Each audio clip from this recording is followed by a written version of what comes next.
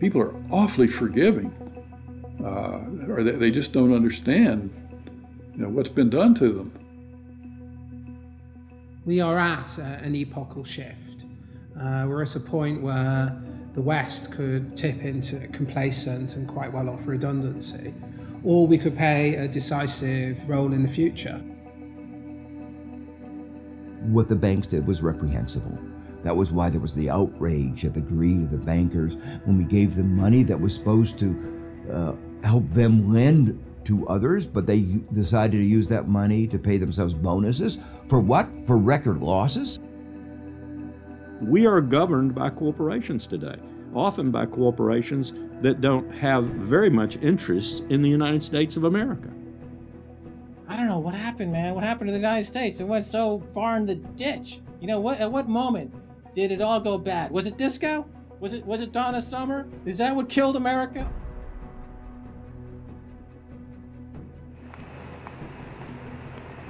We are entering the age of consequence.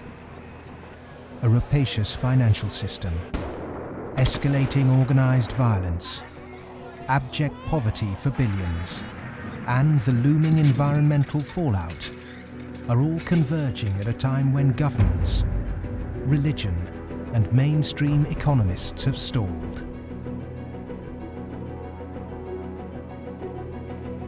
War, conquest, famine, and death. The four horsemen are coming.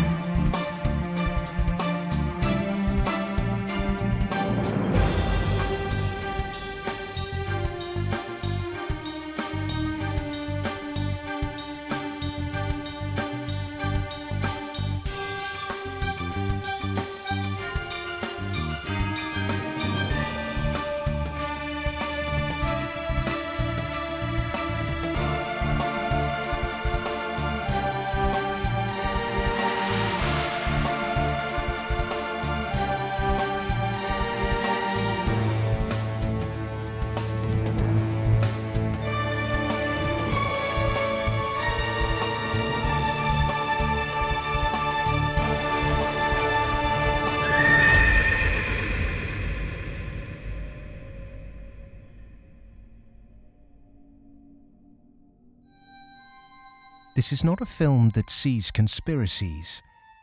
It's not a film that mongers fear. It's not a film that blames bankers or politicians. It's a film that questions the systems we've created and suggests ways to reform them.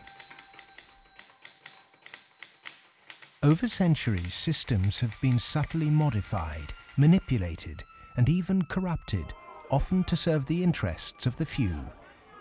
We have continually accepted these changes, and because man can adjust to living under virtually any conditions, the trait that's enabled us to survive is the very trait that has suppressed us. Most societies have an elite tries to stay in power. And the ways they stay in power is not merely by controlling the means of production, to be Marxist, i.e. controlling the money, but by controlling the cognitive map, the way we think. And what really matters in that respect is not so much what is actually said in public, but is what is left undebated, unsaid. For centuries, gatekeepers have manipulated our cognitive map. But in 1989, a computer scientist by the name of Tim Berners-Lee implemented the first successful communication between an HTTP client and server. The World Wide Web was born. It has since unleashed a tsunami of instantly accessible, freely available information. Just as Gutenberg's printing press wrestled control of the cognitive map away from an ecclesiastical and royal elite, today the internet is beginning to change governments, finance, and the media. We are at the cusp of change. But to enact it, we must first understand the things that have been left unsaid for so long. To do that, we need context from people who speak the truth in the face of collective delusion. Because to understand something is to be liberated from it.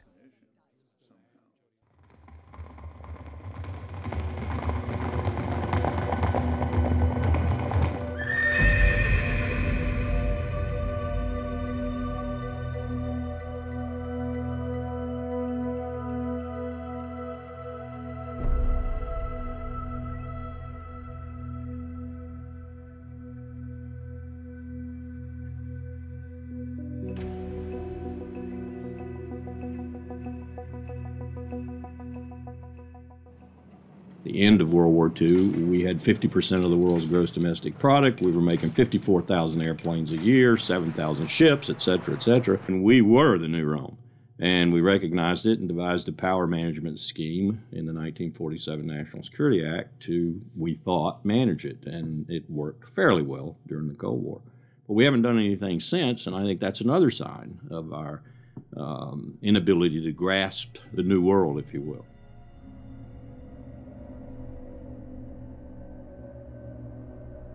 Empires do not begin or end on a certain date, but they do end, and the West has not yet come to terms with its fading supremacy. At the end of every empire, under the guise of renewal, tribes, armies, and organizations appear and devour the heritage of the former superpower, often from within. In his essay, The Fate of Empires, the soldier, diplomat, and traveller Lieutenant General Sir John Glubb analysed the life cycle of empires. He found remarkable similarities between them all. An empire lasts about 250 years, or 10 generations, from the early pioneers to the final conspicuous consumers who become a burden on the state. 6 ages defined the lifespan of an empire.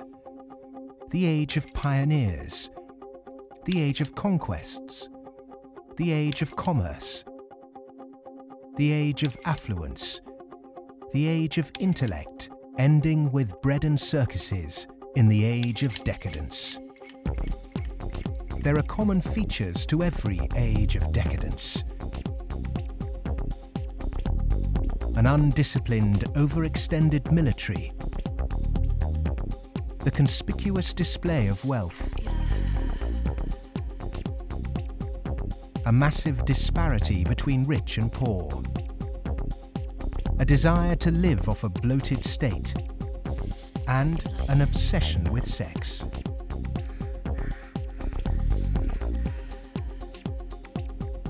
But perhaps the most notorious trait of all is the debasement of the currency. The United States and Great Britain both began on a gold or silver standard, long since abandoned. Rome was no different. So it started on a principle that was very sound, and it was on a silver standard. But as it corrupted further and further and further, the Roman denarius got to the point where it was basically a copper coin, and they learned how to plate, and it was washed in silver, and in circulation the plating came off. And at the end, all the senators that really did at one time represent the people only were interested in representing how much wealth they could steal at the top.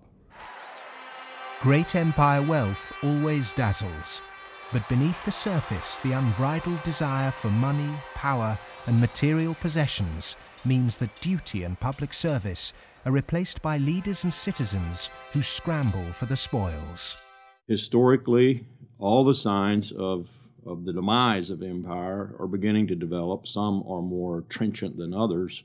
This current financial and economic crisis, that sort of thing always accompanies the demise of empire. The people of Rome were constantly being distracted by the gladiatorial events, and the politicians knew that they did this. Whenever there was unrest among the people, they had a huge event going on, and they created a new event with lots and lots of gladiators, and every day we're doing that. That is a common trait of declining empires. And so today in the United States, for example, you find a tremendous emphasis on all kinds of television programs that distract people from what's really going on. Sports is a big part of that, as it was in the gladiator times. In essence, we've been lulled into a lethargy, and we've accepted it. Just as our sports stars today earn vast sums, so did Roman charioteers. In the 2nd century, one by the name of Gaius Apuleius Diocles amassed a fortune of 35 million sesterces in prize money, equivalent to several $1 billion today. Strangely, perhaps, there's another profession that is disproportionately hallowed as an empire declines. The Romans, the Ottomans, and the Spanish all made celebrities of their chefs. And this again is typifying the end of an empire, where things were so great, we have this last oomph of momentum that we used to be great, and we felt great, and we don't feel it anymore. So everyone is out searching for it. Well, maybe it's in the best food, or the best clothes, or the best music, or the best movies, or a reality TV show, or another magazine. But you can never get enough of what you don't need. What you need is a strong moral conviction that is pervasive throughout the society, and integrity reigns. There's a vast apathy. There's a vast amoralism, even a political nature to it. That is to say, there are vast numbers of people who don't give a damn. And so there's this natural, I suppose, entropy. Any living organism, which an empire is, of course, over time dies. Question is, how does it die? Does it die in a violent cascade of events, or does it die over a long period of time? The baby boomer generation were born into this age of decadence. Perhaps unwittingly, they've broken the unspoken intergenerational contract. Through unfettered consumerism, spiraling house prices, and a desire for eternal youth, the baby boomers have squandered future generations' inheritance. My generation, the generation right after my generation, I think we forgot that little phrase in the preamble to our Constitution, which says, "and our posterity." All of a sudden it became us, period. The baby boom generation, which I'm a part of, has gone and done the biggest misallocation of capital in the history of mankind. We have had cheap oil, or cheap energy is a better way to phrase it. We've had an abundance of ideas, and we have chosen a system and perpetuated it that is probably one of the worst ways to use the blessings that were bestowed upon us. And we are going to pay a price for that. Human beings are inconsistent and paradoxical. We hope for peace and immortality, but continually invent new ways to destroy each other. We're capable of the kindest, most noble acts and the most horrific atrocities. Human beings are complex creatures. I mean, for example, we're capable right now, at this minute, of acting in such a way as to make it likely, if not certain, that our grandchildren are going to face terrible disasters. And we're consciously acting to accelerate that likelihood, even though we all love our grandchildren. How can you be more contradictory than that? In spite of all the economic activities of last 50, 60, 70 years since the Second World War, and all the industrialization, we have not yet managed to solve the problem of poverty, deprivation, hunger, malnutrition. Millions of people every night go to bed without food. And millions of people are throwing away their food. Waste on the one hand, and poverty and deprivation and hunger on the other hand. Malnutrition on the one hand, and obesity on the other hand. What kind of system have we created? Why, with such brilliant knowledge on the planet, are we still struggling to distribute wealth fairly? How has the human race developed a flawed system of government and economics that serves the few at the expense of the many? And with such poverty in an age of plenty, why have we not had the will to change such a vicious social structure?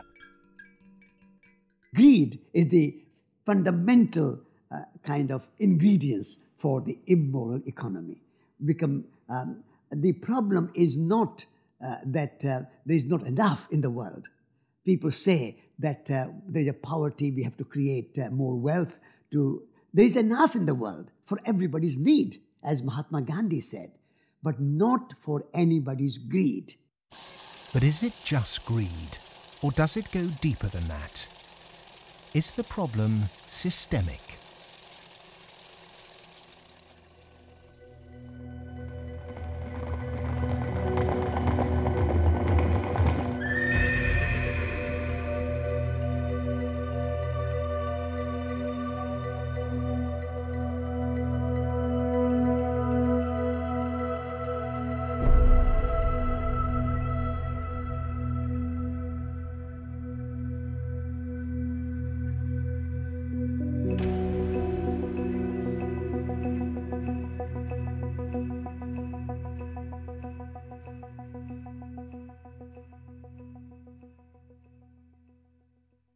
As a civilization, we've obviously had a great run.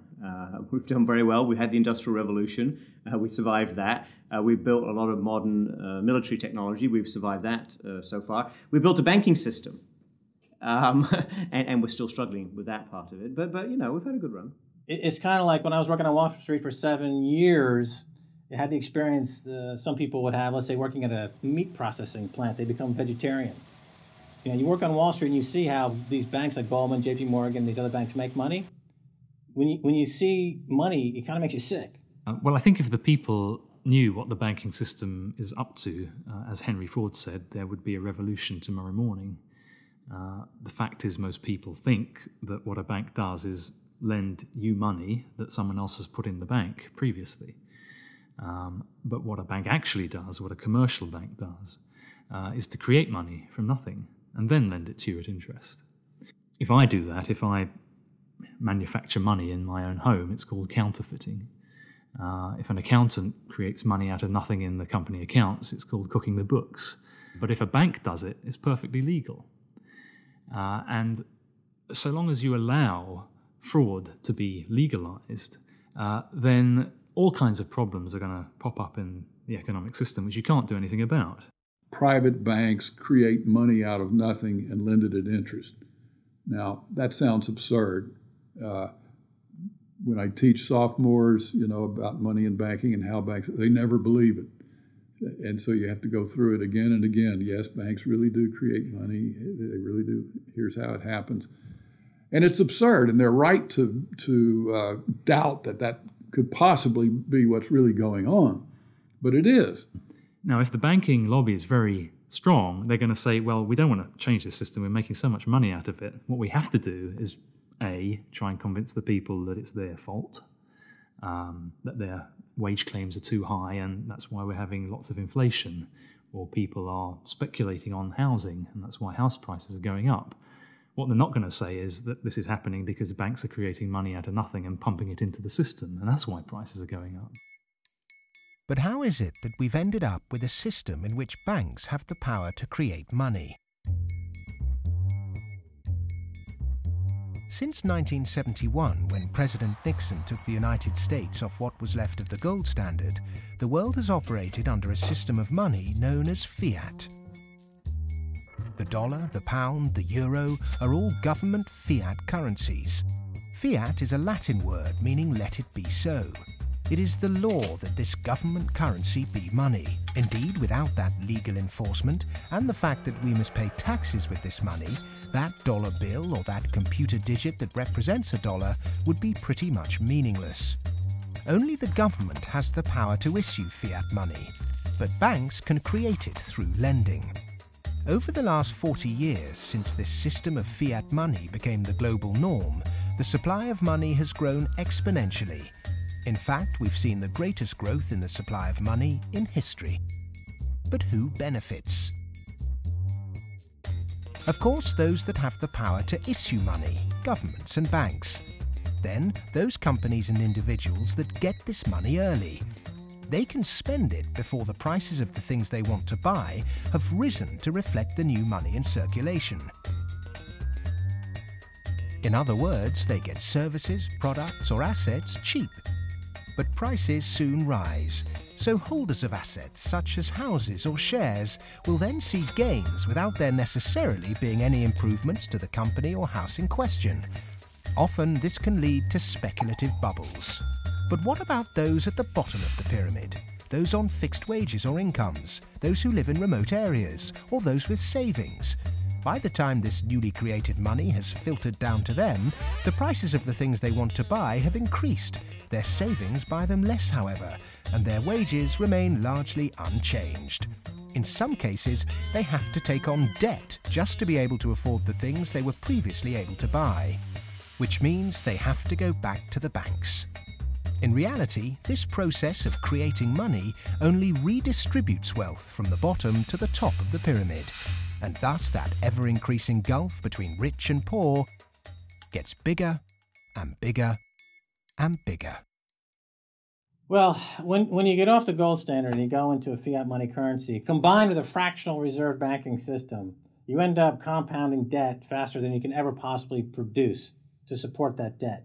So eventually you're going to find yourself back into debt slavery. And that's what's happened in the U.S.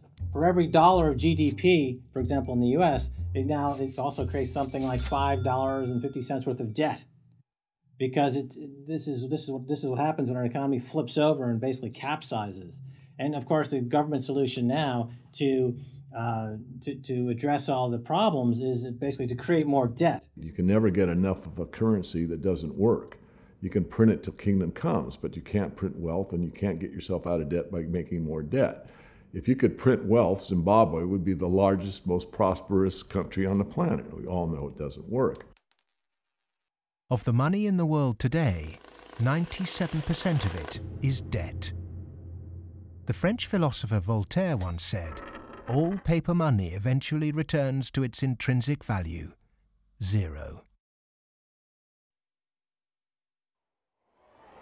For 3 generations, the world watched the fight between capitalism and communism. But in the 1980s, the Russian economy started to collapse. The Soviet Union capitulated, and so-called capitalism reigned supreme.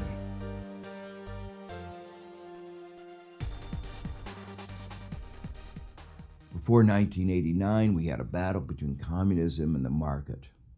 And in that battle, there was a sense of, let's not expose the flaws in the market economy. This is too important of a battle that you don't criticize our team while we're fighting their team. And their team, associated with authoritarianism, with a failure to deliver well-being to their society, it was very clear that if you had to choose between these two, which was better? Communism failed first for various reasons. I think it was inefficient, human rights, lack of respect, so forth.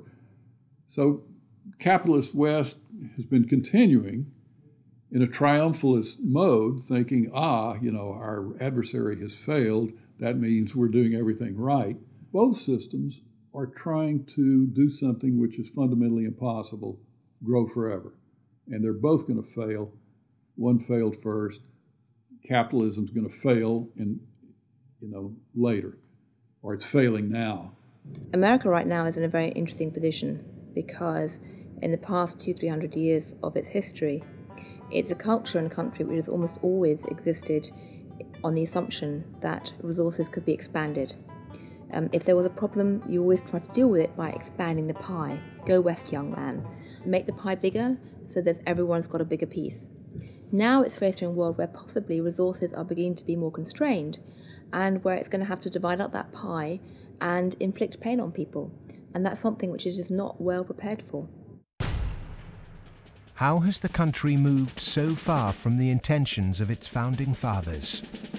How has the American dream become so distorted? Over the last 30 or 40 years, capitalism has taken this extreme form.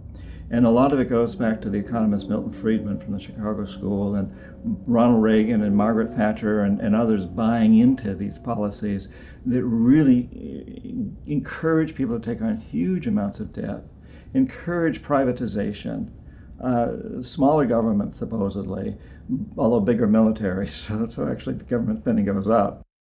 Deregulation, getting rid of rules that govern the people who run our institutions, especially our corporations. It's as though we suddenly are supposed to believe that the human beings who sit at the top of corporations don't need to be regulated. They're some sort of gods.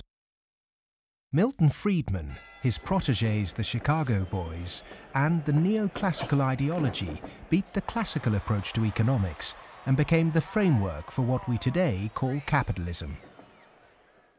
There are two main competing economic approaches which determine how we humans manage the world and distribute wealth. These are the classical and neoclassical schools. The classical school favours less government interference, more personal autonomy, and recognises that humans cannot function without natural resources. The neoclassical school, which has a more dismissive view of natural resources, thinks government should rule the economy, solve social problems, and leave the free market to look after the distribution of wealth. The neoclassical school emerged around 100 years ago due to vested interests' desire to protect their assets. This meant that neoclassical mathematical models and assumptions were divorced from reality. They're based on what ought to be, instead of the classical models which are based on what actually is. It's these neoclassical models, which favour large corporations, that have been used to legitimise the financialisation of the global economy. Championed by Ronald Reagan and Margaret Thatcher, neoclassical economics still dominates policy making today. The Reagan Revolution, as we call it in the United States, obviously the Reagan-Thatcher Revolution, if you think about it more globally, was a big change in power structure and a big transfer of opportunity and wealth. Now, it's not that the poor gave it to the rich. It was a transfer within the well-to-do. So the financial sector, in particular, in the United States, for example, but also in the UK and some other places, became vastly more profitable. And wages in that sector went up a lot. I mean, we focus on bonuses, but it's also base salaries went up a lot, overall compensation. So there's a transfer from the non-financial part of the economy to the financial part of the economy that actually is unprecedented as far as we can see in any of the available data to us. And I'm talking about all of recorded human history. In 1932, in the aftermath of America's great stock market crash, a piece of legislation was passed to protect society. The Glass-Steagall Act was introduced to separate ordinary high street banking from investment banking. 67 years later, in 1999, under the influence of Treasury Secretary Larry Summers and his predecessor Robert Rubin, President Bill Clinton repealed the Glass-Steagall Act. Once again, banks could take ordinary depositors' money and speculate with it on virtually anything they liked. Wall Street has become a very particular type of casino. And it's unfortunately not the kind of casino they have in Las Vegas, which is, perfectly legitimate form of entertainment. It is a casino that has massive negative repercussions on the rest of society. So it's not just losing your money on a few wild nights. It's about the way in which those organizations lose their money, impacting the whole of society, leading to a massive loss of jobs. This unfettered gambling pushed the entire global financial system to near collapse. With balances and debt obligations larger than the GDP of entire countries, the banks had become too big to fail. The West was unprepared, and bankers met their reeling and disorientated governments. You have to bail us out. We need money. If you don't give us the money, the whole thing goes down. And what are you going to do with millions and tens of millions of people who have lost everything in their bank account? You will have a revolution on your hands. So fork over the money. Borrow the money, create it out of nothing, and give it back to us, and so that we can face our problems and not go under, or otherwise. And this is what Mr. Hank Paulson did in the U.S. Congress. He went there one day and he told them, well, look, we need $700 billion, and we need it now, or else. Is this system we call capitalism really capitalism? In a capitalist system, government is supposed to be small. But today the state is more bloated and invasive than it's ever been. Individuals and companies are supposed to operate in a free market. Good enterprise is rewarded with profit, and flawed enterprise with failure. But during the 2008 banking crisis, the people saw the Western economic system divided in a way they were told could never happen. Socialism for the rich, capitalism for the poor. And in America, for example, the banks that got in trouble got bailed out by the government. That's socialism. And people are arguing against socialism in America, and yet it's probably the most socialist country in the world right now. We have a system which isn't even a proper capitalist system. Rich people make mistakes, they don't get punished. Poor people make mistakes, they get punished. Yeah? Or even worse, they don't make any mistake and they are forced to pay for the mistakes of the rich. When the taxpayer is footing the bill for the misplaced speculation of bankers, then suddenly, instead of the economy serving the human being is now in perpetual service to amoral financial organizations.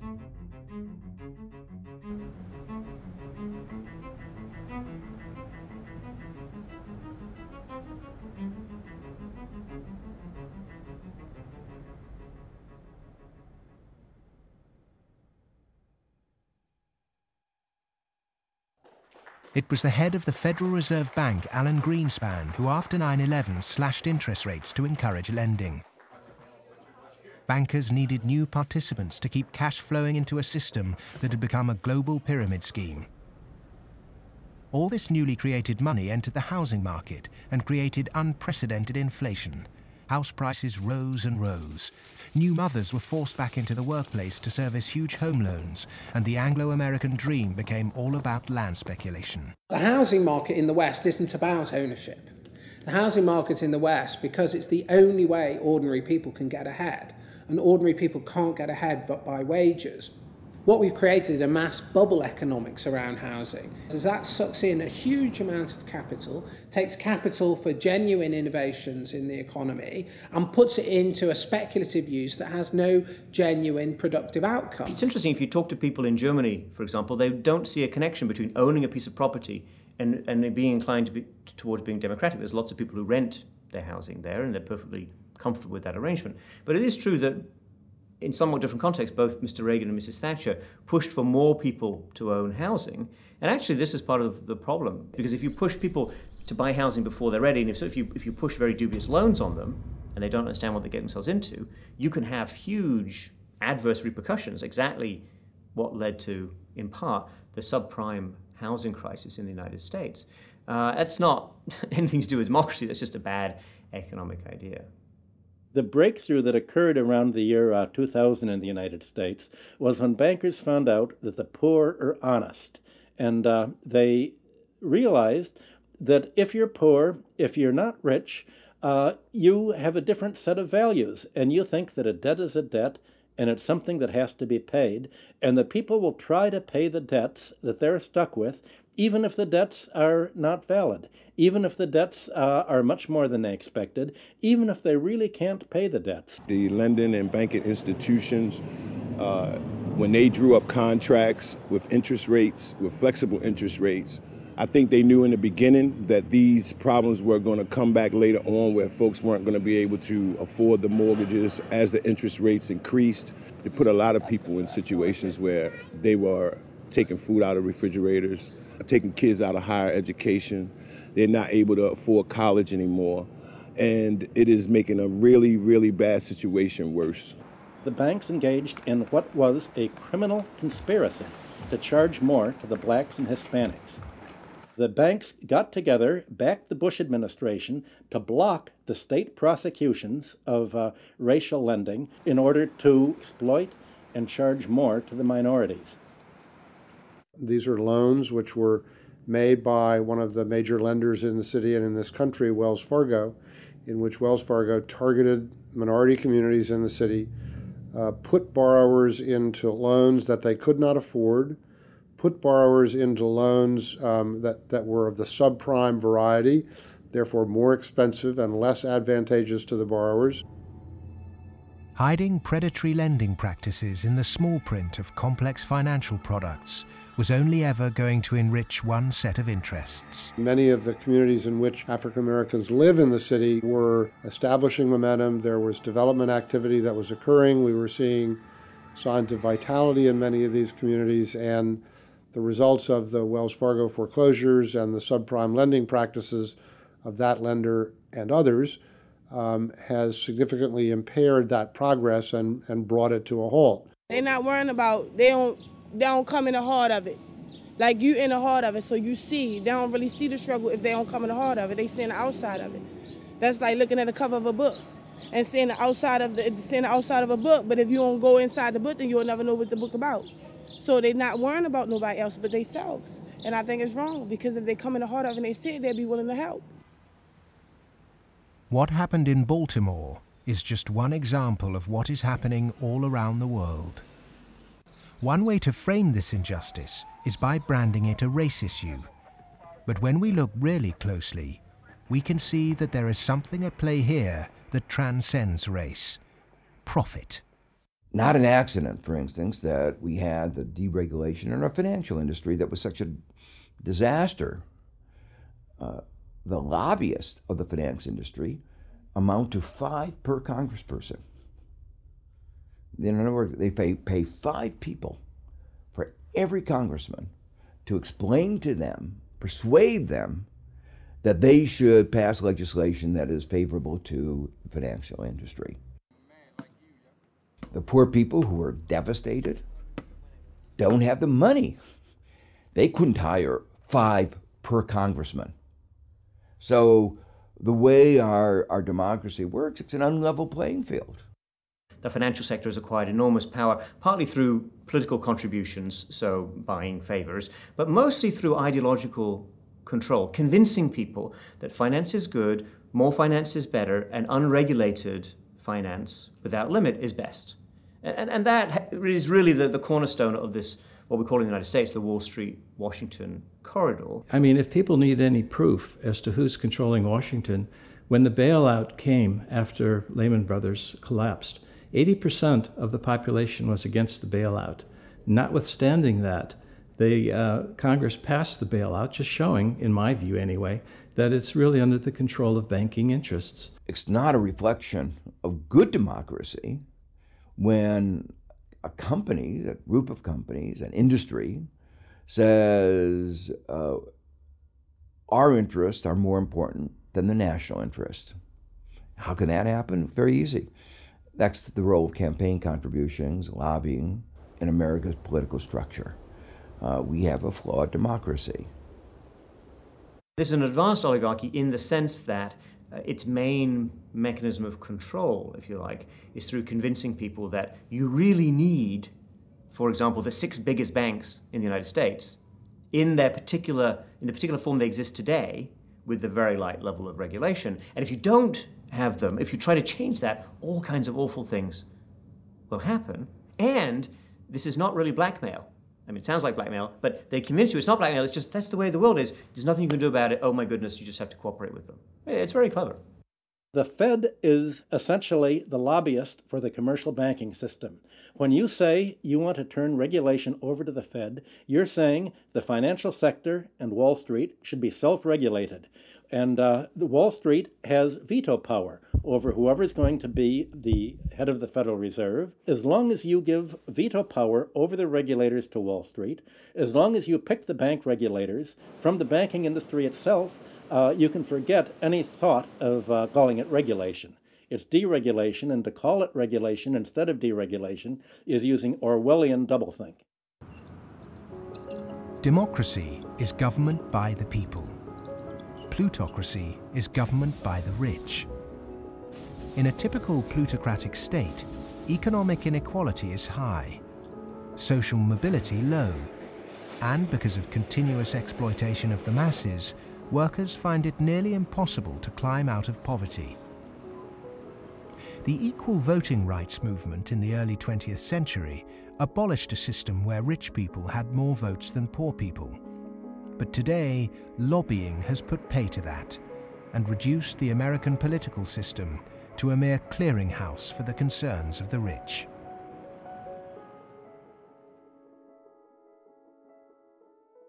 The Goldman Sachs machine is one of using profits to buy influence in Washington, to change laws, to make it easier to make money on Wall Street, to be used to buy influence in Washington.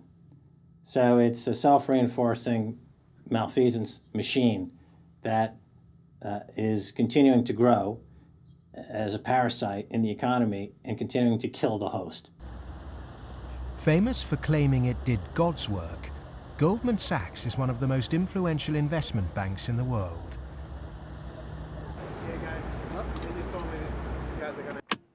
Its alumni often occupy positions of great influence in governments and central banks. In September 2008, barely a month before the stock market crash, Goldman, supposedly a pillar of the free market, changed its banking status from investment to commercial. This meant it was now eligible for state protection. Socialism for the rich, right there. Goldman Sachs are extremely efficient at what they do. Their task is to make money. They make bank robbers like Willie Sutton look like modest amateurs. They're huge bank robbers, but it's legal. The system is set up so that they can do it. In the recent years, they've been selling securities put together from mortgages that they knew were worthless. So they're selling these things to unwitting consumers, making a ton of money on it. Meanwhile, they're betting that they're going to fail because they know that what they're peddling is rotten. So they placed bets with it's called credit default swaps and other things with a huge insurance company, AIG, and that was insuring Goldman Sachs against the failure of the stuff they're peddling. During America's subprime collapse, Goldman traders Michael Swenson and Josh Birnbaum made a $4 billion profit by short-selling junk mortgages.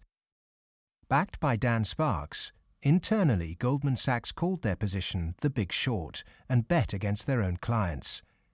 Senator Carl Levin called Goldman Sachs chief executive Lloyd Blankfein to a Senate subcommittee to testify under oath.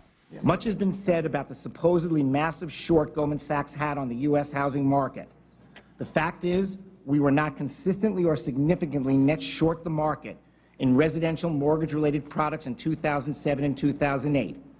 We didn't have a massive short against the housing market, and we certainly did not bet against our clients. Riding the Big Short in 2007 made billions of dollars for Goldman. And so far, they've got away scot-free with this massive heist.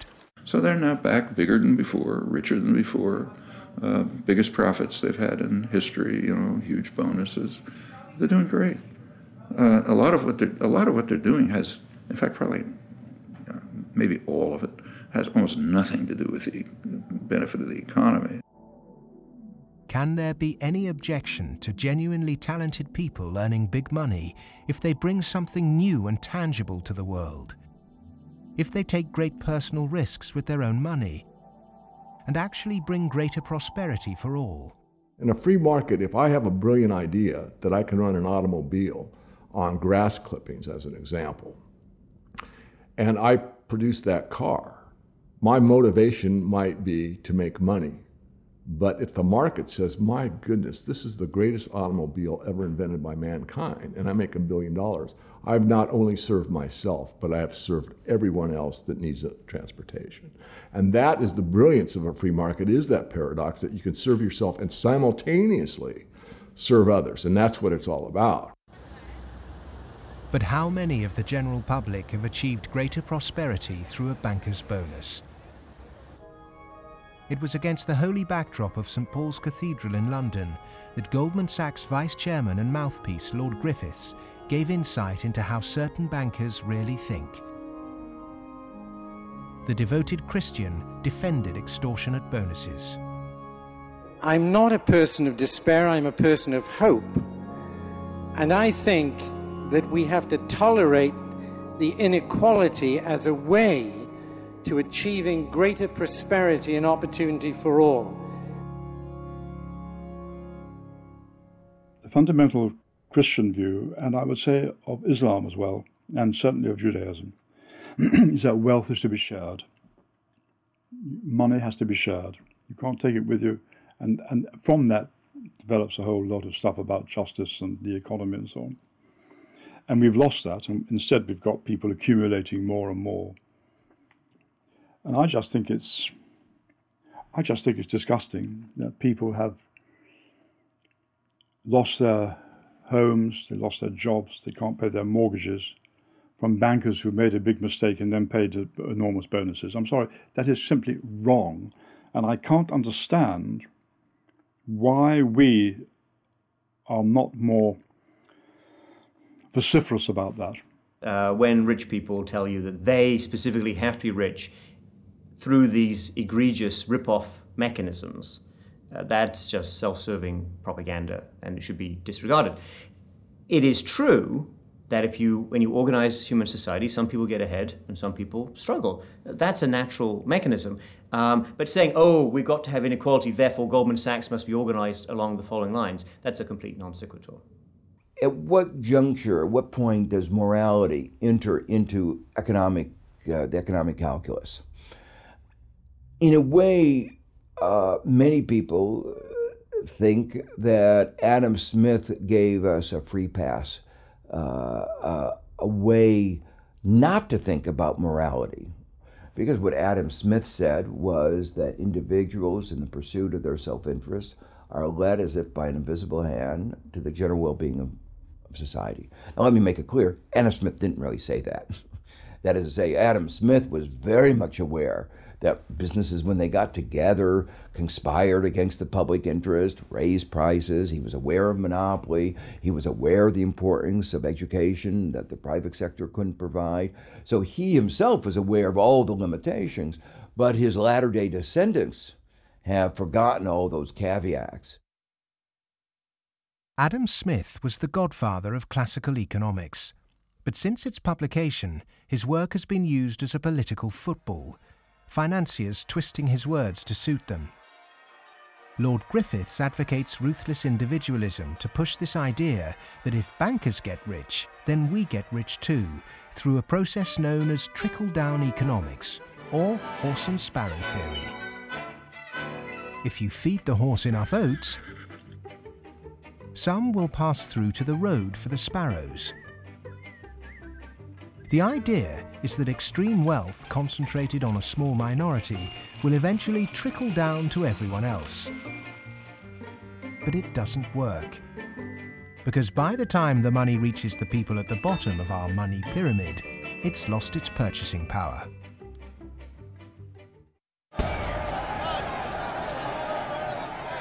But the public are now confused as to why our political leaders have allowed this to happen, and quite naturally now ask why.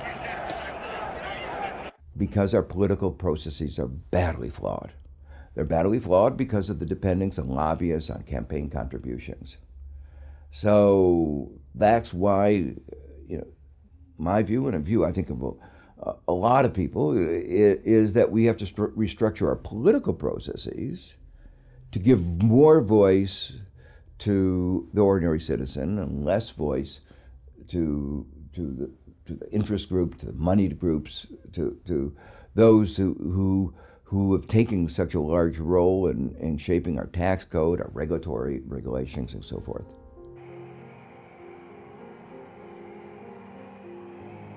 I stood on the front step of Colin Powell's house, and I look at him and say, what next, boss?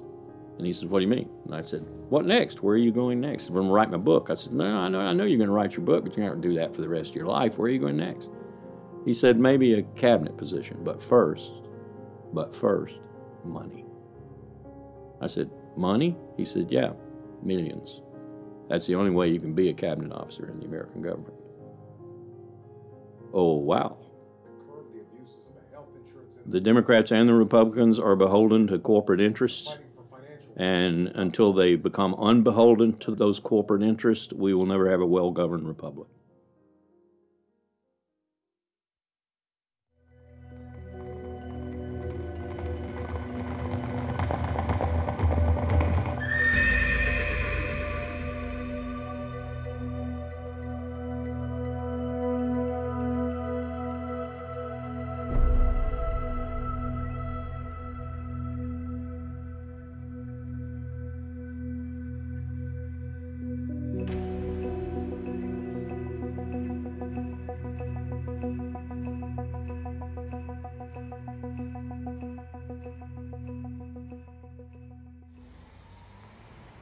The inherent iniquity in our system of money, banking and politics has not just had consequences domestically, but also on a massive scale globally.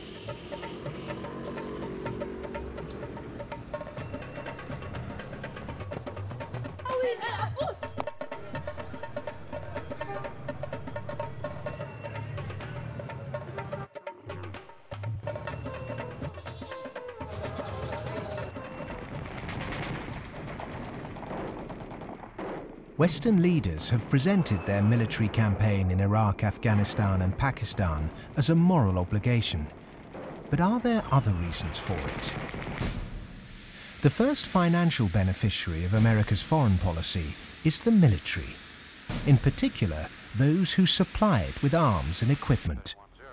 The military has won wars, but how successful has it been in its bigger aim to eradicate terrorism? The drone attacks not only failed, but they've created extra extremism. They've helped in radicalization of youth in the northwest frontier and also in certain parts of Punjab and Pakistan.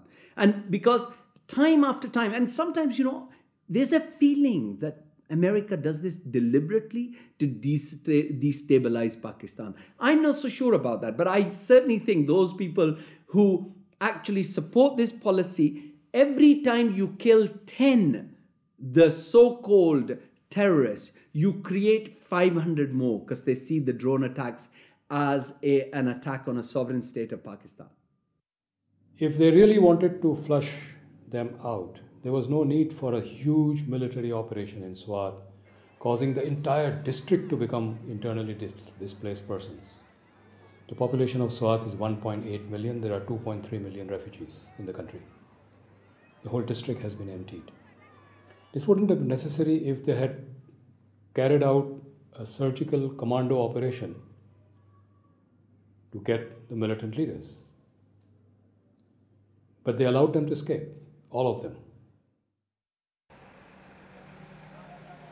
After the military, the next financial beneficiary are those who win the contracts to conduct the rebuilding process. In the West, people might even feel optimistic when they hear that the US is pumping tens of billions of newly created dollars into developing nations to build infrastructure. But often this too doesn't seem to achieve the publicized goals. Is there another reason we give these countries aid? We economic hitmen have created the world's first truly global empire, and we've done it primarily without the military. We work many different ways, but perhaps the most common is that we'll take a third world country that has resources our corporations covet, like oil, and then arrange a huge loan to that country from the World Bank or one of its sister organizations. However, the money never actually goes to the country. Instead, it goes to our own corporations to build infrastructure projects in that country, power plants, highways, industrial parks, things that benefit a few wealthy families in that country as well as our corporations, but don't help the majority of the people at all. They're too poor to buy electricity or drive cars on the highways. They don't have the skills to get jobs in industrial parks, but they're left holding a huge debt. Infrastructure, which has used heavy loans from the World Bank and IMF and made from grants from Western countries, they've all gone into benefiting the elite and the feudal classes. They have not benefited the people.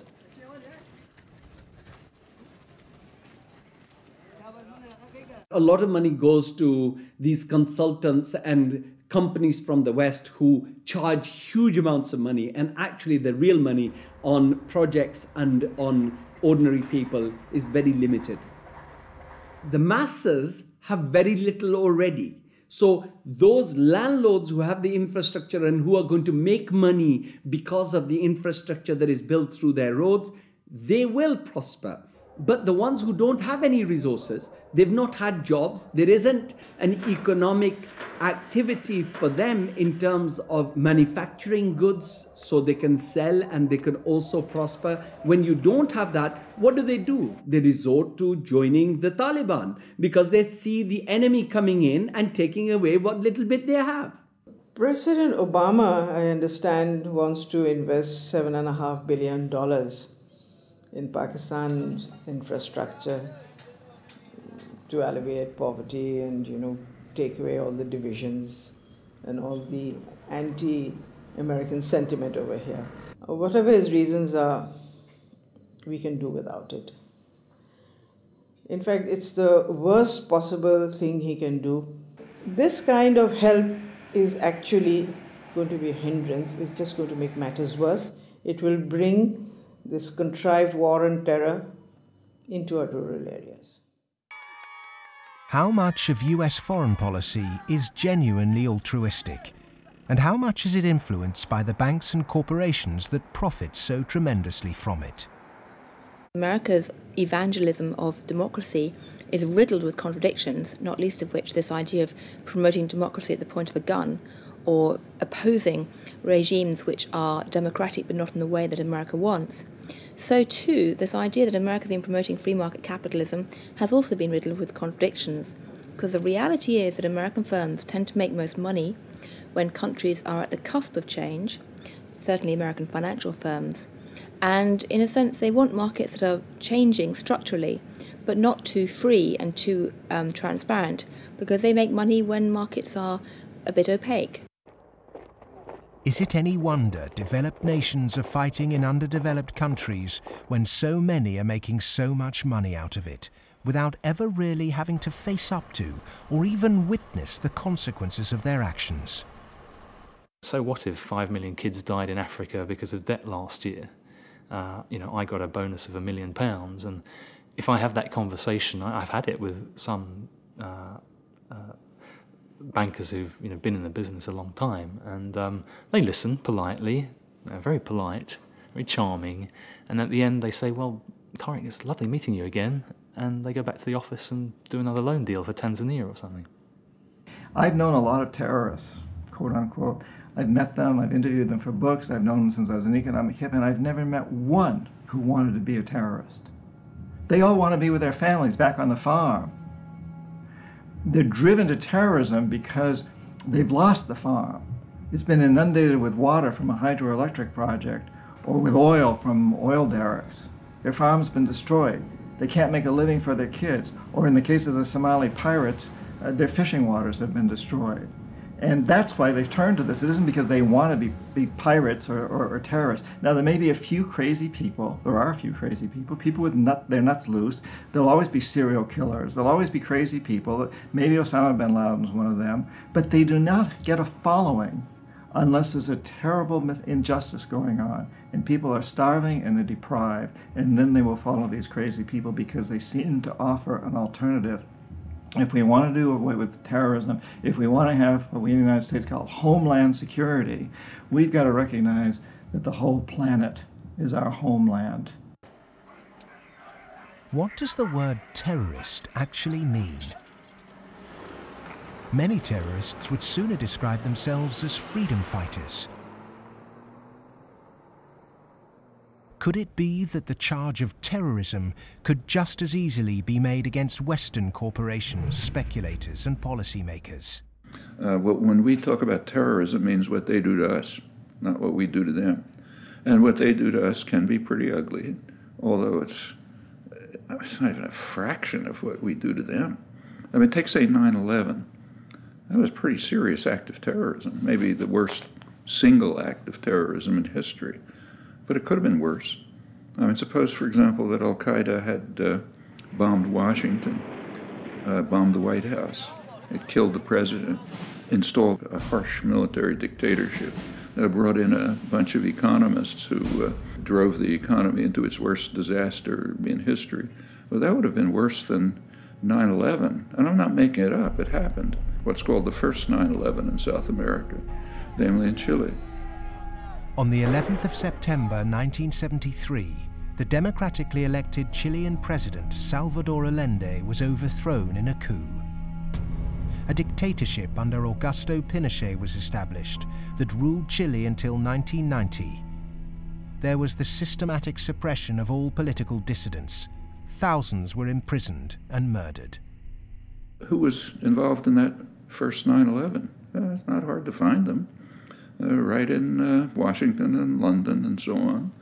But that's off the agenda. That doesn't count. There's a principle of ideology that we must never look at our own crimes. We should, on the other hand, exult in the crimes of others and in our own nobility in opposing them. The root causes of so-called terrorism will not be solved by increasing economic inequality. If governments really are serious about combating terrorism, then they must start with real structural reform back home. As long as banking empires chase infrastructure and debt deals in pursuit of profit, the West will continue to export injustice through finance. Millions more will be displaced, terrorism will thrive, and neo-colonialism will continue to end more and more lives around the world.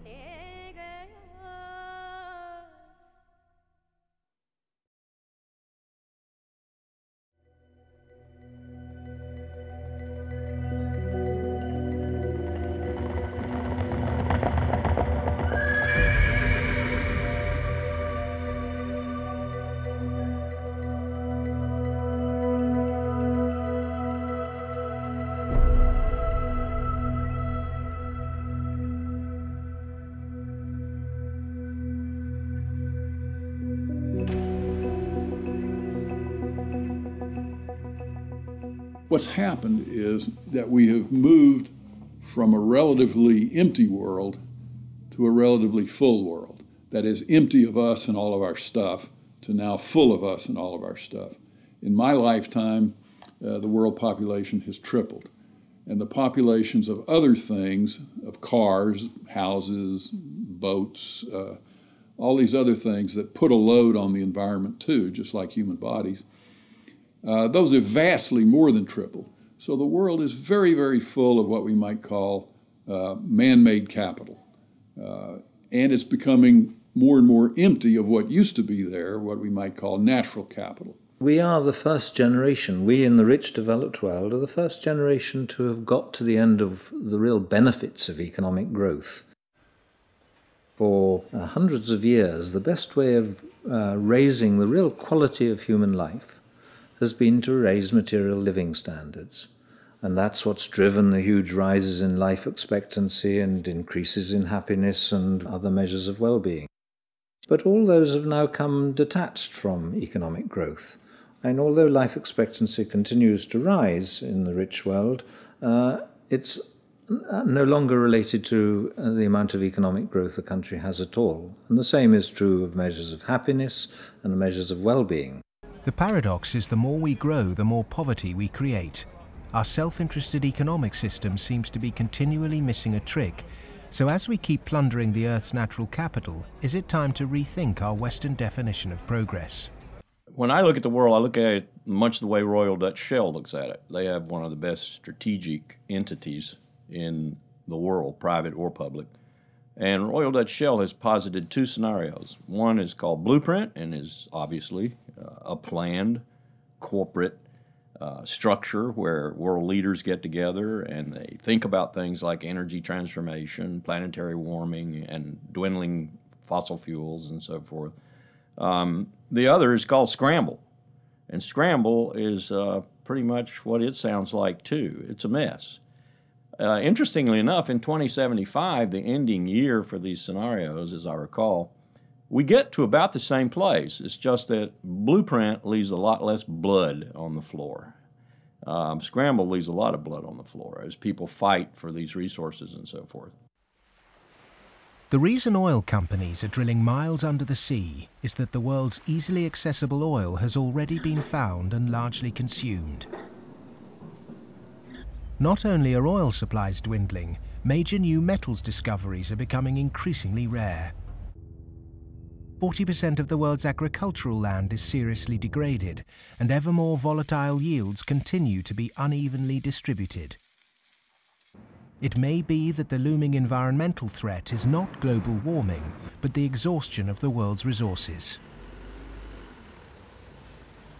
We're going to have struggles for finding land sufficient to grow the agricultural products for what the United Nations says is going to be a 9 billion Earth population.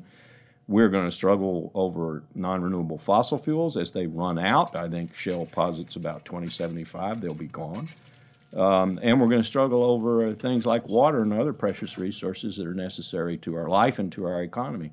And this could be, as Shell says, a blueprint affair with world leaders working together to share and share alike. Or it could be a real mess, and Shell, incidentally, bets on the mess.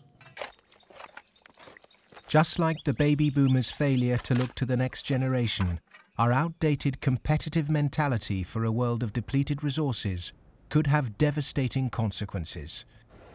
Our economic setup encourages one-upmanship, competition and comparison, whereas the progress humans have made over millennia has been largely based on cooperation.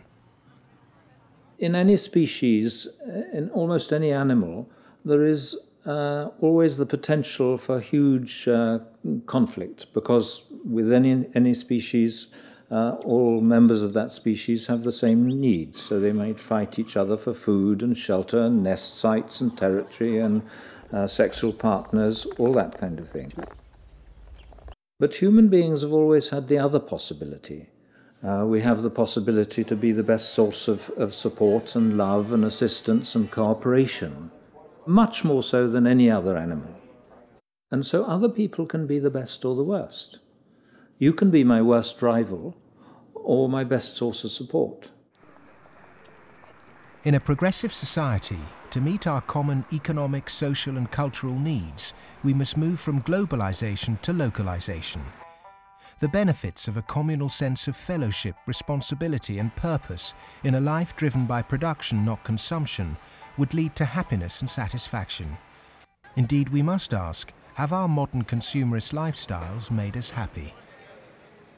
I think if one had been living in the 19th century and somebody had told you that 100 years later people were going to be living in this extraordinary wealth and comfort, with central heating and being able to throw away such a high proportion of our food as we do, we'd imagine that we'd be living in a state of extraordinary social harmony and everything would be rosy. And it's really quite remarkable, the contrast between, if you like, the material success of our societies and the social failure.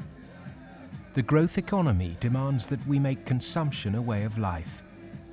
He who dies with the most toys became the ambition, and retail replaced spiritual satisfaction. Unsurprisingly, sales of antidepressants skyrocketed. The fact is that the world economy over the last few years, a good share of my lifetime, has been built either on the military or on producing items that most people don't need and really don't even want when you come right down to it, but we all got to have them. Consumerism is driven by our extraordinarily social nature, that we want to have the stuff so we look good in other people's eyes. It's because I experience myself through other people's eyes, the feelings of shame and embarrassment or pride and maybe feeling envied, all those things. So, the goods are just a way of, if you like, mediating the relationship between yourself and others in this extraordinarily alienated hierarchy. What's really suffered is human relationships, family life, the things that really matter to us. And in the end, the only thing that makes human beings happy isn't money. It's very clear that past a certain level, you only get marginal gains from wealth. What really makes us happy is other people. It's our relationship with other people that's really been damaged by the last 30 years. We trust them less, we have less interaction with them, we bond less than ever before, we marry less and marriages are under more threat than ever before. And all the associations that represent sort of permanent, unconditioned human affection are being eroded or damaged. And that's the real legacy of the last 30 years. And in some sense, we've got to recover and rehumanize our lives. Otherwise, not only will they be nasty, brutish and short, but they'll be lonely. The West is coming to the realization that its human project is failing. The West was so convinced that if you push people to achieve as individuals, the accumulated achievement of individuals would make for a successful society. And what the West is now beginning to realize is that the individual achievement without incorporating the vulnerable community is a myth. The idea was make your own life, be individually aspiring, and then you'll be individually achieving, and then you'll be individually prosperous, and then you'll be individually happy. You end up doing that in a glass jar. And the glass jar has a limited height, and it's encapsulating, and in the end, you die of lack of oxygen. Human beings are alive because they seek attachment and because they're propelled by affection. So the isolated, achieving individual in the end implodes. In order to find a purpose in life, it has to be outside yourself. It matters not how you construct it outside yourself, as long as it's a positive value added to society pursued. But it has to be outside yourself. It can't be yourself. If you're pursuing yourself, you're pursuing the abyss, as Nietzsche said. You are going to wind up in the abyss.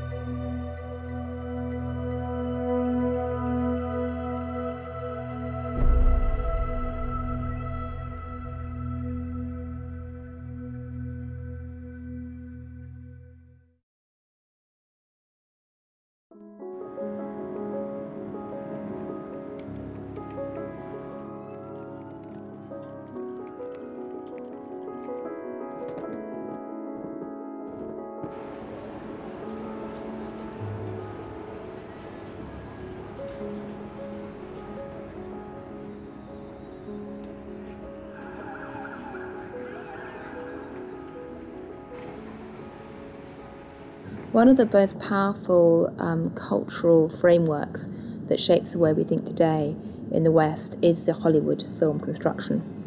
And it follows a particular cultural pattern in that there is a beginning, there is a middle and an end, there is drama, tension, there's resolution, there's usually a goodie and a baddie, and there's usually a story told through the medium of human beings. This Hollywoodization of the way that people communicate and the way they tell stories about themselves and view their recent history has very much impacted how we look at the financial crisis, in that people look at the beginning, the middle and the end. They look at the drama around Lehman Brothers and they wanted, say, a resolution, and they wanted baddies, they wanted sacrificial victims as well. So people have focused on a few individuals. And the idea that somehow it wasn't just one or two individuals who were at the root of the problem, it was a systemic problem, that actually almost everyone who participated was in some way guilty, either of outright negligence or simply failing to ask the right questions or simply failing to ask why money was so cheap for so many years. The idea that it was a systemic flaw is something which is very hard for people to grasp and even harder to depict as a good story. Perhaps there is this feeling of helplessness because we don't understand what the real problem actually is. Cleansing a few bad apples will not rectify the flaws at the heart of the Western economic system. A system that should be protecting people is in fact the very thing that's enabling our four horsemen to ride with such vengeance. The modern-day four horsemen: a rapacious financial system, escalating organized violence, abject poverty for billions, and the exhaustion of the Earth's resources, are riding roughshod over those who can least afford it. They gallop unchallenged because the cognitive map that's been put in place by our schools, universities, and our media does not encourage us to question accepted norms. Instead, there is apathy. In a sense, I think we're rather depressed societies. We've got used to the idea that there's nothing that can be done. There is no alternative, that, we're never going to deal with these environmental problems and we live in a dog-eat-dog society and that's it. I think what we have to take away from this is a recognition that most of these problems can be very substantially improved. by making our societies more equal, reducing the income differences, and that also helps us to solve the environmental problems. We can reach a society that is qualitatively better for all of us. Well, the apathy is sort of engineered because you don't have any discussion of this in the public media. Hardly by surprise, the public media are owned by the real estate and the financial interests, and they're not going to explain to people the integration between the financial, insurance, and real estate sectors, the FIRE sector. There's this disinformation going on, passing the buck, denying what the real driving factors are. All of these are common strategies. In fact, even in education, you can see that banks have helped to set up universities. They've funded them. They fund think tanks. They have educational foundations. They own newspapers. All of this stuff is going on as a kind of propaganda exercise so that the people don't actually work out what the problem is. You should not assume because you don't have a background in economics or in law that these issues are somehow too complex for you. They're not complex at all. It's very simple. It's about power, and it's about democracy, and you understand that just as well as I do. One source of this disinformation is the neoclassical school of economics. These economists and academics have been successful in convincing the world that their models were gospel. But just as Gutenberg's printing press was revolutionary in the 16th century, today we're at the dawn of internet enlightenment, which will remove the cloud of ignorance upheld by academic and media gatekeepers. Education can be a form of mass mind control, and it's astonishing that today neoclassical economics continues to be taught in all Ivy League universities. I do get letters from students in economics departments at other universities.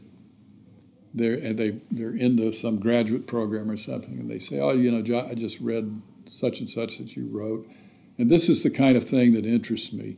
I'm stuck in this program here in which, I can't even talk about any of that. What's your advice? What should I do? What they're teaching you is what you're going to have to oppose, a lot of it. I mean, some of it's useful. But so some of it's useful, go ahead and learn it. And the other reason for learning the rest of it is know your enemy. An individual might not be able to change the system, but they can change themselves. If we're not offered proper education, we must begin our own. And a good place to start is to become reacquainted with the classical economists, and with something that so few question, but that affects us all, our system of money. If the monetary system of the world is not reformed, then we are headed towards the end of industrial civilization. I won't say that we're going to the end of humanity, but it's just going to be an absolute collapse of our world as we have known it, because it cannot function on fiat money. And none of those who are responsible for this want to admit it, but that is the fact. The fiat system of money is a man-made law, and it's been abused. Is there a form of money whose law is not set by man? When you look at natural law and gold, I sort of describe gold as being a natural form of money. All of the gold that's been mined throughout history still exists in its above-ground stock. It's about the size of 2.5 Olympic swimming pools if you put all that gold together in one place. And the key is that this above-ground stock of gold grows by about 1 3/4% per annum, which is approximately equal to new world population growth, and is approximately equal to new wealth creation. So as the net result of this is that you have this very good consistency in gold's purchasing power over long periods of time, because the supply-demand equation is very much in balance. To achieve human liberty, you really need to have sound money, and gold is the only way to do that, because only gold is outside of the control of politicians. With modern man-made monetary processes, a chronic excess of debt has built up at every level of society. Debt is now regarded as normal. It isn't. It's a form of slavery. But how much do we question our debt? And what should we now do about it? The classic example, most recently, of a debt cancellation was the German economic miracle in 1947. The Allies canceled all domestic and international German debts, except for the debts that employers owed their employees for the previous few weeks, and except for a basic working balance that everybody was able to keep in the bank in order to buy food for the next few weeks or so. Essentially, you would follow the 5 or 6 pages that the currency reform of 1947 did in Germany. You would start with a clean slate. That means that everybody would own their property free and clear.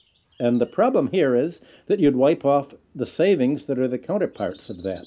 That actually would not be such a bad thing if you look at the fact that the wealthiest 1% of Americans have concentrated an enormous amount of wealth in their own hands, more than at any earlier time since statistics have been kept. Our system of taxation also needs addressing. Currently, we're taxed on what we produce. Perhaps it would be more progressive to tax what we consume. How many American people realize that the Founding Fathers never intended Americans to be taxed on their labor? In other words, they weren't meant to pay income tax. The tax system that was exported from Britain, a relic of colonialism, has duped the world.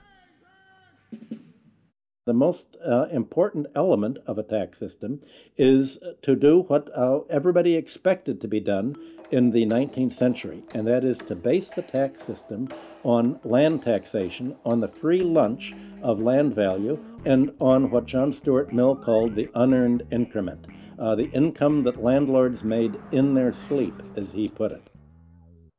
Who made oil in the ground, coal or iron ore?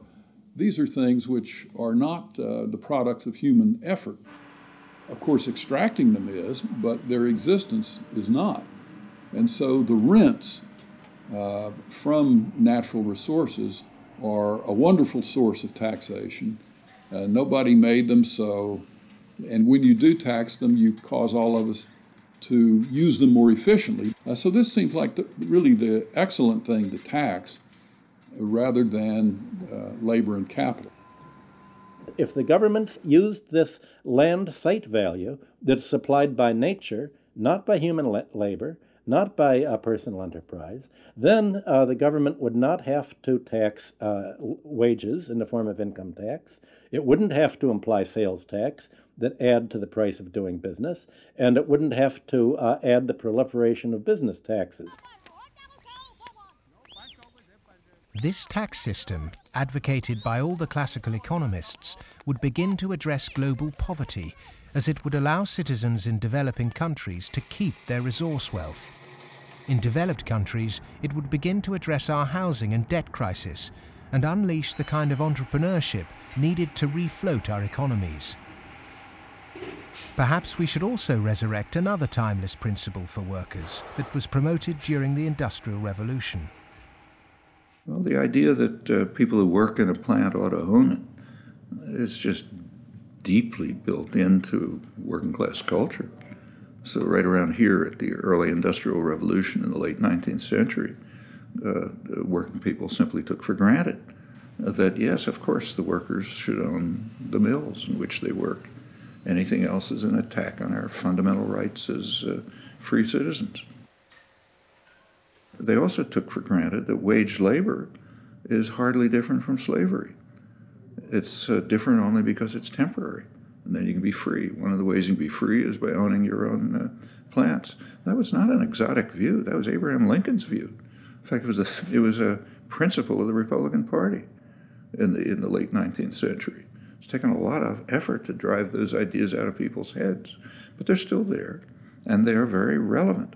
It was the Greek philosopher Plato who said the ratio of earnings between highest and lowest paid employee in any organization should be no more than 6-to-1. In 1923, banker J.P. Morgan declared no more than 20-to-1 was optimum. Yet today's salary difference between top and bottom earners in global corporations can be higher than 500 or 1,000-to-1. When you're up in the range of 500-to-1 inequality, the rich and the poor become almost different species, no longer members of the same community. commonality of interest is lost. And so it's difficult to form community and to have good, friendly relationships across class differences that are that large. When the public do vent their outrage at inappropriate earnings, the common defence is to move the debate to the psychological realm and quote mercurial British economist Herbert Spencer. He coined the phrase survival of the fittest, and his words are now used to justify excess. Competition in business is a good thing, but the playing field must be level. Monopolists have too much because the system they game is rigged. Under the current economic setup, the fitness of the vast majority of the world's population is irrelevant. Those that are made to pay for this crisis are not those that caused it. But those who caused it, for survival, will no doubt try to marginalize this film as socialist or even Marxist. I'm a capitalist. I'm a business person. I believe in the basic principles. That's why I'm completely appalled by seeing these principles destroyed by monarchs, monopolists, who have totally destroyed the system from within on Wall Street, and this is completely unacceptable. I'm a capitalist. I think capitalism can do it. It's not a question of getting rid of capitalism. It's a question of getting rid of this terrible form of capitalism. Capitalism, more broadly understood as market economy, not only has a future, I can't see the future of the world without it. But the question is, what kind of capitalism? What kind of market economy? A system of reformed capitalism built on independent money, a tax system based on consumption, not income, and employee-owned businesses would begin to build an economy that's not dependent on constant growth to service its debt. We've endured the so-called free market for centuries, but far from being free, it's led us to destroy nature and each other in a vain attempt to progress. It's absolutely ludicrous to suggest that somehow there is a scientifically defined boundary of the market that we should never change. And of course, that's what the free market economy wants you to believe. Because once they convince you of that and claim that, on top of that, claim that they have the truth because they are PhDs in economics, then they can tell you whatever they want, and then you'll have to accept it. But that's where we have to take these guys on. Politics is about drawing the boundary of the market. When you think about it, a lot of things have been taken out of the market over the last 2-3 centuries. 2-3 centuries ago, you could buy and sell human beings, child labor. A lot of things that you wouldn't imagine you could buy and sell today. So, over time, we have redrawn this boundary, and there's nothing wrong with redrawing the boundary again. Things that were considered absolutely reasonable in the 1850s, like selling any chemical on a street corner and telling you that it's a pharmaceutical drug that will be good for you, things like that were absolutely commonplace then, are now serious criminal offences. Well, the same thing will be true of active money management in 100 years. The breakdown we saw in the Great Depression and witnessed again at the beginning of the 21st century occurred because in the name of growth, much was taken out of the system by those who contribute very little. Multinational corporates and banks will always want to grow without having to compensate those people who actually do the work to produce the surplus. In the past, every time too much was taken by those who contributed little, people rose up to halt the violent practices enacted by a tangible enemy. Today, the question is, with such a formless enemy pervading every element of our economic and democratic process, can it be done again? Of course it can be done again. Look, it's a cycle. We're not debt peons, but maybe rats running around a little wheel in somebody's big cage somewhere. The finance rises, finance becomes organized. You make a lot of money in banking. It's easy to go out and buy politicians. But the essence of democracy, the essence of American democracy, is this is a repeated confrontation, a repeated showdown. And in the 1830s, Andrew Jackson beat the second bank in the United States. In the early 1900s, Teddy Roosevelt beat J.P. Morgan and John D. Rockefeller. In the 1930s, Franklin Delano Roosevelt, FDR, beat everyone from Wall Street. And now we have to do it again. the one single thing that makes me optimistic rather than cynical, pessimistic, is my students. First, I do not see the desire to go to Wall Street amongst them. I see the opposite. Second, I see a disdain amongst them for people who are motivated. Not just they don't want money, I see a disdain amongst them for people who do just want money. The crises we face today are created by humans. And what is created by humans can be changed by humans. So we are all capable of transforming our world. Revolutions are philosophical.